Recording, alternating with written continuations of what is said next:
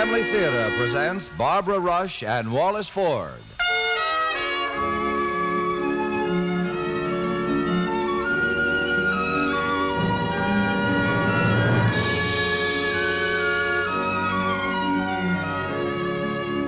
From Hollywood, the Mutual Network, in cooperation with Family Theater, presents Funny Valentine, starring Barbara Rush. And now, here is your host, Wallace Ford.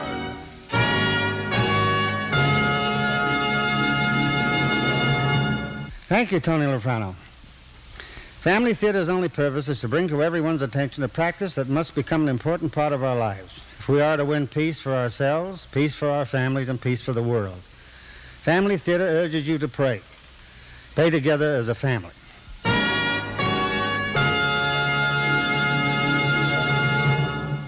And now to our transcribed drama, Funny Valentine, starring Barbara Rush as Kathy.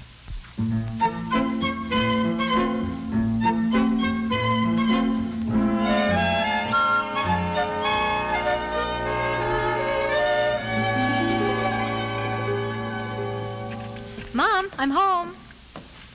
Hello, dear. Has Greg called yet?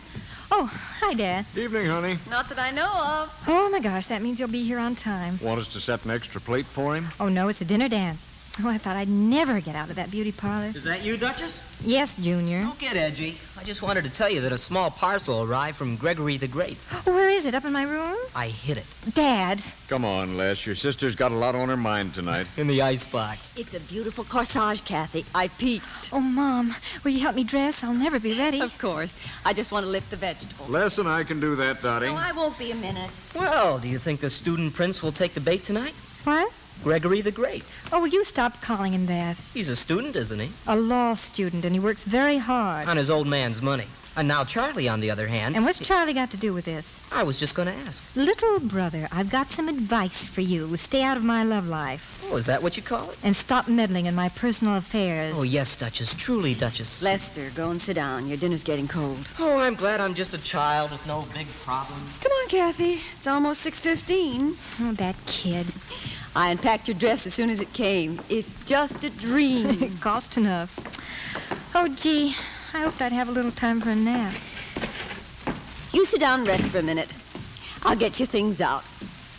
The blue sandals? Uh-huh. Your hair's lovely. Oh, thanks. It'll look better when I comb it out. Mom. Yes, dear? Why don't you like Greg? Why, I do like him, Kathy. I think he's a fine young man. No, you don't. Yes, I do. Come on, sit down at the dressing table. Well, Dad and Lester don't like him. Oh, they're just teasing. Oh, they are not. They like Charlie. Charlie's their boy. Nice, practical Charlie. Here, swing your feet around. Well, I'd just like to know what's so great about Charlie. Well, they've known him a long time. You two were childhood sweethearts. Oh, we were childhood children, that's all. There was nothing sweetheart about it. I guess you just outgrew him. I certainly did. And I'm sure that when Dad and Lester get to know Greg a little better, they'll like him just fine. Oh, he never calls any more anyhow. Well, I imagine he feels it since you've taken up so steadily with Greg. A month ago. 4 o'clock on a Saturday afternoon. That was the last time. What? To ask for a date for that evening. 3 hours before he wants me to go out, he calls. Charlie? And I'm supposed to leap at the offer like I'd been mooning around the house all day just waiting for it. You better get started with the cleansing cream. Oh, he never has the slightest conception of how a girl likes to be treated with consideration and politeness. Like Greg? Well, he gets up when I come into a room and sends flowers, and, well, those things are very important. Do you think he's going to propose to you tonight? Well, I wouldn't be the least bit surprised. Will you accept? Well, I can't think of a reason why I shouldn't. Say, what are these letters? Oh, I forgot to tell you. Valentine's. They came this morning. Oh, nice. One from Dad and Lester and... Oh, look at this big one from Greg. I recognize the handwriting. Nothing from Charlie? Oh, of course not. That would be sentimental or thoughtful. And no one could ever accuse dear Charlie of that. Gosh, look at the size of this one from Greg. My, it's elaborate. What's all that yellow stuff? That's supposed to be the golden hair of the fair maiden locked in the tower. What? Yes, listen to the verse.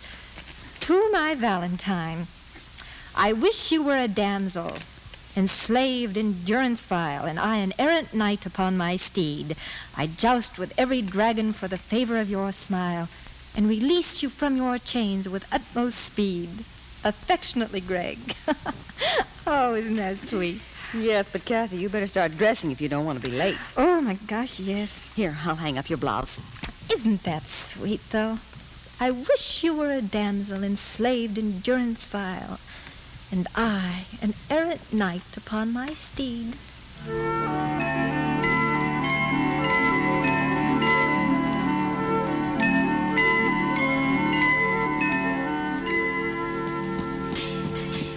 Save me!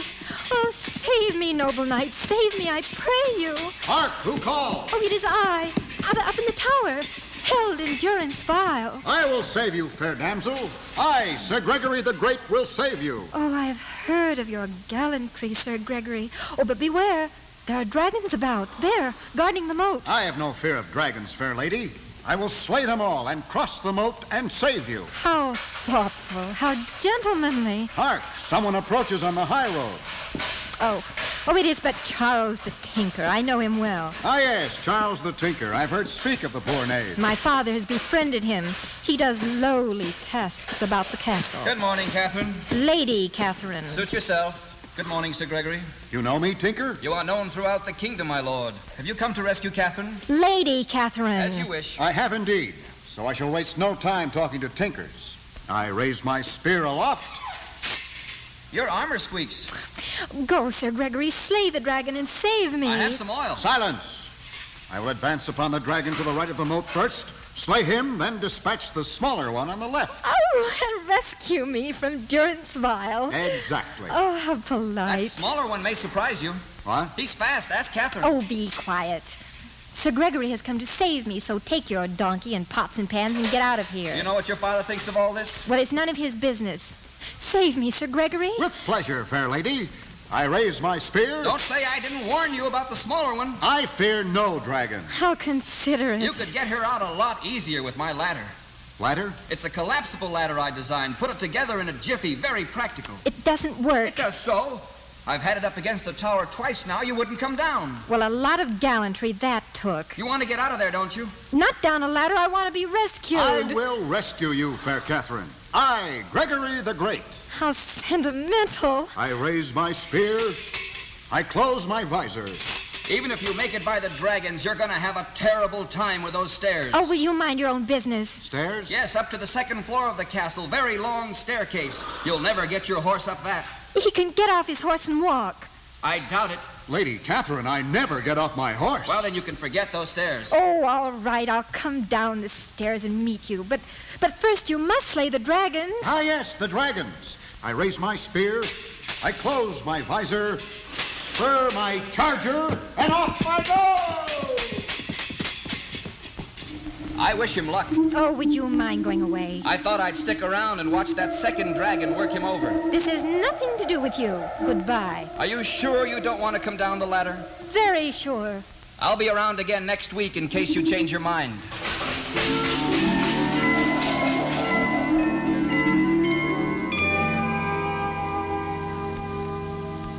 He would, too, you know.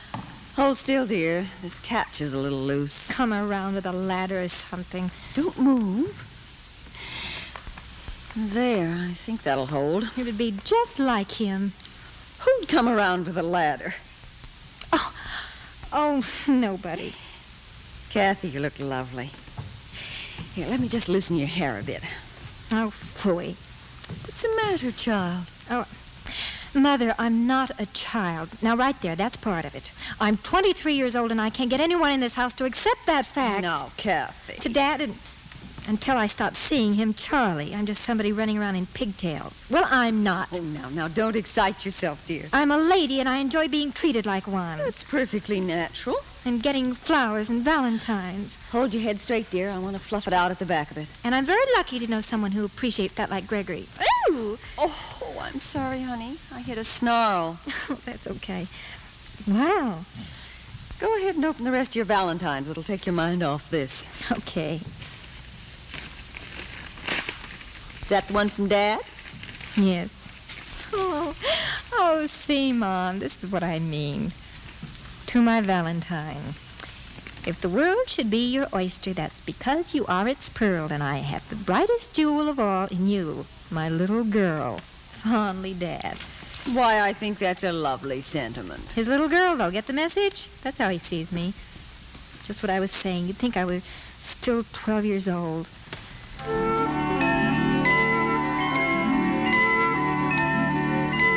I'll bet that's how this whole thing looks to him, and Mom, too, probably. Like a lot of kid stuff. With Greg, the rich boy who lives down the block, and me in pigtails, and good old practical Charlie coming by in the summer to deliver the paper. Well, that's not the way it is at all, and I won't let it be. There's your paper, Mr. Miller. Thank you, Charlie. Hi, Kathy. Good afternoon, I'm sure. Hey, what's the matter with your hair? There's nothing the matter with it. Oh, I'm changing the way I wear it. when's it going to be finished? It is finished. Now, Kathy, little girls mustn't shout. Oh, but Daddy's saying terrible things about my hair. Well, it does look a little too grown up if you ask me. Well, all the other girls are wearing it this way, and Gregory says it's stunning. That's a good description. Who's Gregory? Who's Gregory? Just the best-looking boy who ever moved into the neighborhood, that's all. And he's been riding by here every afternoon on his new bicycle. With the balloon tires? I hadn't He's noticed. going to get killed taking corners the way he does on those balloon tires. Daddy, could you let me look at the society page, please? The society page? Here's the funnies. Say, Kathy. Oh, I thought you'd gone. No, I sold 2 extra subscriptions this month and won a couple of free passes to the Vista for this afternoon. The Vista Theater? There's a kiddie matinee, 2 hours of cartoons. Thank you, but I've outgrown that kind of social function. Sure to be at least one Donald Duck. Why don't you go ahead, honey? You don't want to sit around here all afternoon. Yeah, there were 2 last Saturday. 2 what? Donald Ducks and 1 Pluto. Thank you, but just the same. Hello there, Kathy. Oh, why, hello. Oh, Daddy, look, it's Gregory going by on his bicycle. Oh, yes, very nice. And that's the one balloon tires. Look, Kathy. No hand. Oh, how wonderful, Gregory. I don't give him long riding like that. Oh, you're just jealous because he's so entertaining. I'll take Donald Duck. Well, then, by all means, don't let me keep you from the kiddie matinee. Look, Kathy. I can turn right around, no-handed. Oh, Gregory, how thrilling. Watch now. He'll never make it on those balloon tires. See? Wonderful. Oh, What did I tell you? oh, Gregory, are you hurt? What happened? Gregory fell from his It bicycle. figured. I'm okay. Just a little scrape. I'll try it again. I do this all the time. You better be careful there, Sonny. Oh, Daddy, don't call him Sonny. Gregory's almost 14. I take it back, Kathy. He's entertaining, all right. Will you please go away? Watch now, Kathy. No hand. You sure you wouldn't like to go to the Vista? No. Oh! Oh, Well, see you around sometime.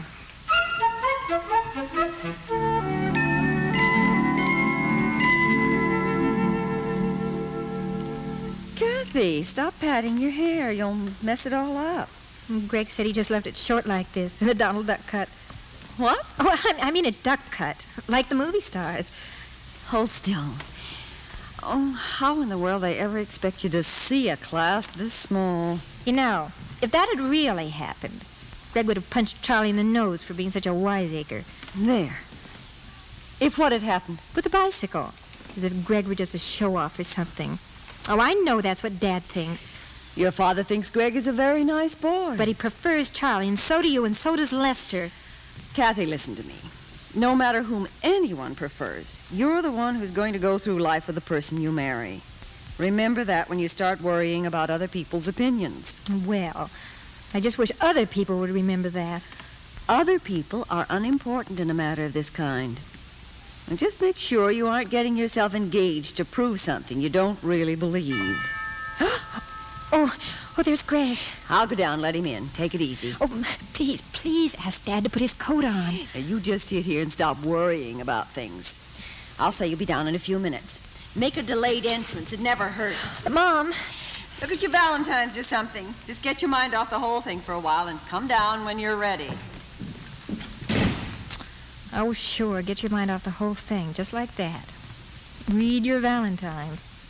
I wonder what Brother Lester's idea of a Valentine is. Well, I'm not surprised. A comic one. A nice, friendly little joke. Look at that picture of that horrible old hag brewing spells and potions. I guess that's supposed to be me. Oh, and a homemade verse.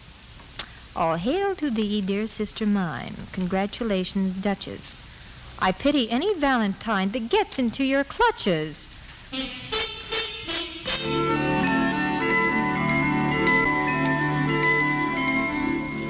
Some clown that Lester is. Lester the Jester. So that's what he thinks when he calls me Duchess. I'm an old witch, huh? An old witch. It is I, Duchess, Lester the Jester. Stop jingling those bells. The next candidate awaits you in the torture chamber. What is his name? A student prince called Gregory, attired in rags of beggary. I hate your verses. They're mean and cruel. What can you expect from the family fool? Enough, I say. Yes, Duchess, truly, Duchess. Have you informed the candidate what fate will befall him if he finds me unattractive? Into the chasm of bachelorhood. Exactly. And that ain't good? Silence. Tell me, Jester, does this potion I have lately brewed and spread upon my face not make me comely? You are right. Ah, It does not. you lie, Jester. Better had you cried, you jest, liar. More double meanings? One each for both your faces. Be silent. I am beautiful. My Duchess, truth is in you to your fingertips. That's better. But never, sadly, will escape your lips. Enough. One last look in the mirror at my features. You lose more mirrors that way. Can it be, Jester, that I am unhandsome? Take heart, my Duchess. Greg's a then and then some. What? I mean a man and then some. I can't rhyme everything. He waits? He does. I go. Doorbells invite me. Good luck. My thanks. And don't forget to write me.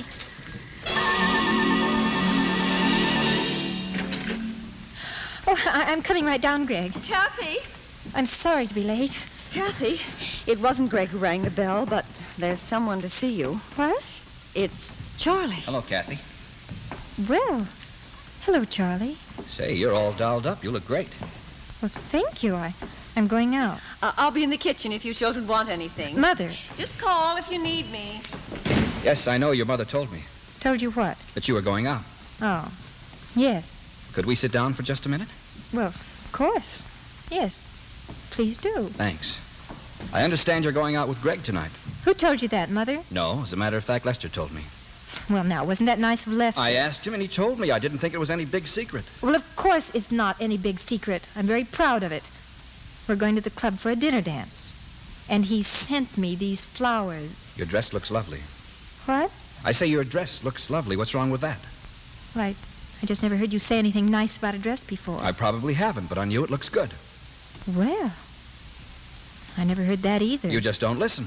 Well, I hope you didn't come here to argue. No, but if I have to, I'm prepared. About what? You'll see. Well, I should tell you that Greg will be here in a few minutes, so whatever it is. It's Greg. What? I say I'm waiting for Greg. You see, you really don't listen. Now, Charlie. I understand you're expecting a proposal from him. Did Lester tell you that, too? Well, I'd certainly never get it from you. You've been out every time I came around the last few weeks. 2 hours before you wanted to go out like a month ago Saturday? Okay, so I'm imperfect. I don't want you to be here when Gregory arrives. You don't know what you want. I want to be treated like a lady. I want a little respect and consideration, not someone coming around with a ladder laughing because Greg falls off a bicycle. What are you raving about now? I know what I'm raving about. You didn't even send me a Valentine. Oh, I didn't? No, you didn't. Well, now, we'll see who sent whom what. That's Greg. And I expect you to behave like a gentleman and go out the back door. I never behaved like a gentleman in my life. Let him in. Charlie. Let him in. Oh, if you make a scene, I'll never forgive you. If you decide what I've made is a scene, I won't ever expect you to. Now let him in. Hi, Kathy. Oh, good evening, Greg. Do step inside. Oh, thanks. Boy, you look like a movie star. She also looks like Kathy Miller, which ain't bad. Oh, Greg, this is Charlie Burgess, an old friend. How do you do, Burgess? Pleasure. Charlie just stopped by. He's a dear old friend. Well, that's very interesting. Well, we'd better get started, Kathy. Here, I'll help you into your wrap. Oh, why, thank you. Yes, I'm not only a dear old friend, but I'm in love with Kathy. I beg your pardon? Kathy Miller, the one that looks like a movie star. Charlie? And I came by tonight to propose to her. You know what I mean? Marriage?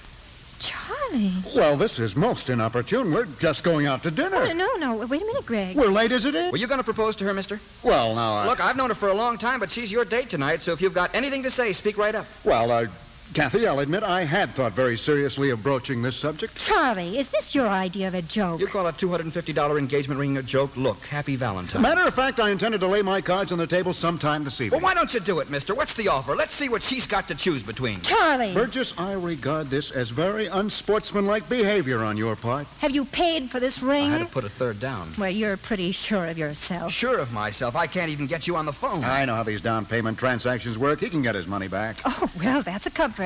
That's reassuring. I'm not worried about getting my money back. Hi, Charlie. Hi, Lester. Goodbye, Lester. That's all she ever says to me. In fact, Burgess, if you like, I'll take that ring off your hands. Now who's sounding sure of himself? Greg, I'm not just an item of chattel that's going to the highest bidder. I have something to say about this. All right, but they begin serving dinner at 7 o'clock. If you're hungry, I'll make you a sandwich. Oh, shut up, Lester. Kathy, this is a simple thing. I'm proposing marriage to you. I've got the ring right here. Oh, yes, I know. Like the ladder and the 2 tickets to the Vista. The what? How about you, Charlie? Want a sandwich? No, thanks, Lester. Lester, will you go away? Of course, I can't promise anything immediate, Kathy. I still have to finish law school. Will everyone be quiet for a minute? But in 3 or 4 years after I get my practice going... Hi there, Greg. Charlie? Good evening, sir. Hi, Mr. Miller. Dad, we're having a serious discussion. Well, I'm just looking for the sports section. Kathy, it's getting later every minute. I promised the Wrights we'd be there by 7. Maybe you'd all like some coffee. Dad, Lester's hanging around to eavesdrop. Make him stop listening. Stop listening, son, and help me find the sports section. Over there on the radiator. Well, what about it, Kathy? Yes or no? But Charlie... Come on, come on. That's it, buddy. Put the clamps on. Oh, you shut up, Dad. Shut up, son. It's 10 minutes to 7. Well, what's that got to do with it? Well, what do you say, honey? I say no. Oh, Kathy. Good. Here's your wrap. Oh, no, and I'm not going out with you either. That's final, huh? You won't marry me. You haven't even asked me to marry you. What do you think I've been doing here? Mr. Miller, can I use your phone? Right down the hall, Greg. The Wrights will never forgive me. I'll tell you what you've been doing. You've been telling everyone here you're going to propose and waving that ring around. But you haven't once consulted me. I told you I loved you. You told Greg you love me. Greg. Went out to make a phone call. Well, that's who you told you love me. Well, you heard it.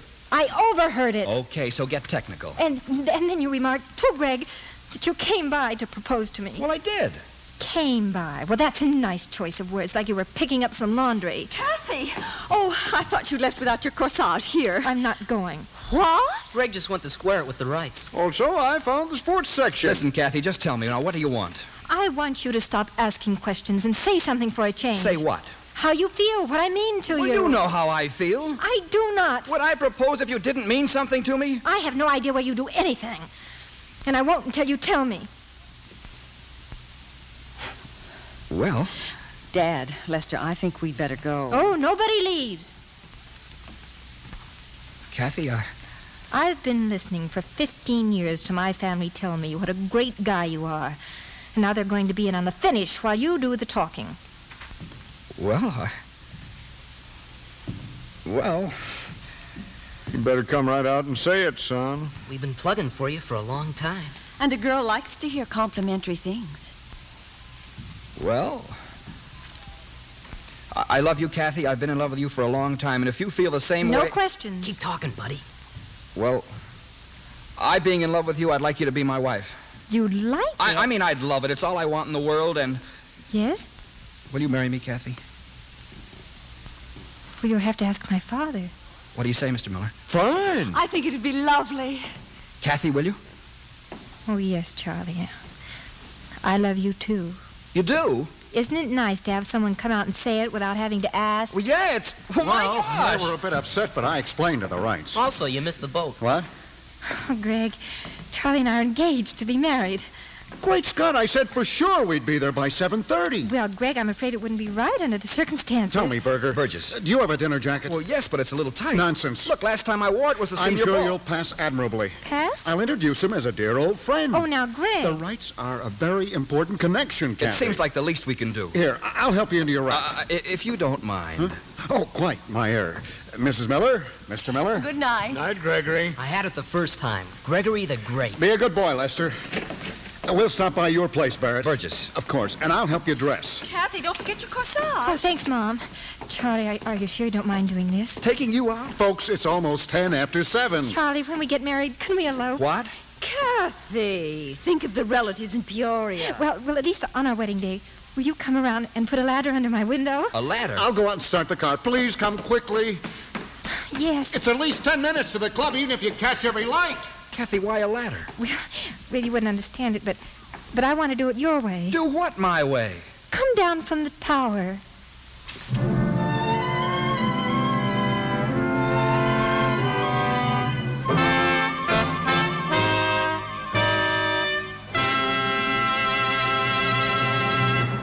This is Wallace Ford again. There's a neat little phrase which nearly all of us use again and again in our discussions. It's the phrase, a way of life. It refers to how we shape our conduct of life according to our outlook, suiting our actions to what we believe in. Well, that's really what prayer is, a way of life. It's quite the usual thing to regard prayer only as a last recourse, the last arrow in our quiver, something to turn to when money or power or guns fail us. Many of us are inclined to think that prayer is rather unmanly, not to be used until all the brave, manly means have been exhausted. But that's not prayer as a way of life. We do more honor to God if we prayed every day. When we come to think of it, we can see that we should have more of God's assistance and find ourselves in fewer difficulties if we turn to Him beforehand. God hardly expected that we should be left entirely on our own in meeting the problems of our personal life, our family life, or even our national life. We ought to use our brains, our judgment, our good sense to the very limit. These are God's gifts to us for our use. Part of praying is thanking Him for these gifts. Another part of praying is asking for His help to foresee and forestall difficulties. Prayer is a way of life, and not just a last cry for rescue. It must run through the day. And as each closes, we should all be better off if we gather the family together for prayer as a unit. If every family in the nation did that, the nation would actually be praying together, and the nation would stay together, just as the family that prays together stays together. More things are wrought by prayer than this world dreams of.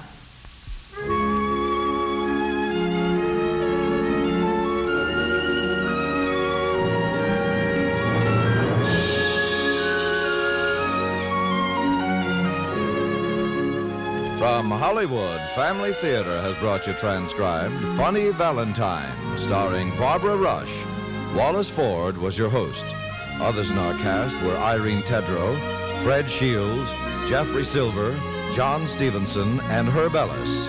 The script was written and directed for Family Theater by John T. Kelly, with music composed and conducted by Henry Mancini. This series of Family Theater broadcasts is made possible by the thousands of you who feel the need for this type of program, by the Mutual Network, which has responded to this need, and by hundreds of stars of stage, screen, and radio who give so unselfishly of their time and talent to appear on our Family Theater stage. To them and to you, our humble thanks. This is Tony Lafrano expressing the wish of Family Theater that the blessing of God may be upon you and your home, and inviting you to be with us next week when Family Theater will present Little Church of the Ambush, starring David Jansen. Eleanor Powell will be your hostess. Join us, won't you?